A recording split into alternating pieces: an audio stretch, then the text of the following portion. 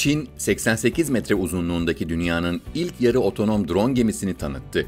Zuhayan adlı otonom gemi, 50'den fazla insansız hava, deniz ve su altı aracını taşıyacak. Gemi aynı zamanda bu araçların kalkışlarına olanak sağlayacak, bakımlarını üstlenecek ve hareketlerini koordine edecek. Geminin inşasına Huangpu Wenchun tersanesinde 2021 yılının Temmuz ayında Gansu'da başlandı. Türünün ilk örneği olan gemi, dronlar, tekneler ve denizaltılarda dahil olmak üzere birçok araca ev sahipliği yapacak. Tam entegre bir operasyon gerçekleştirmek için tasarlanan gemi, bağımsız bir otonom platforma sahip. Yarı otonom gemi, açık denizlere kadar uzaktan kumandayla kontrol edilecek. Daha sonrasında ise geminin otonom sistemleri kontrolü devralacak.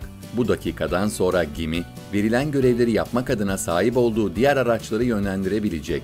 Her türlü donanıma sahip olan gemi, içerisinde barındırdığı tekneleri, denizaltıları ve dronları yönlendirebilecek.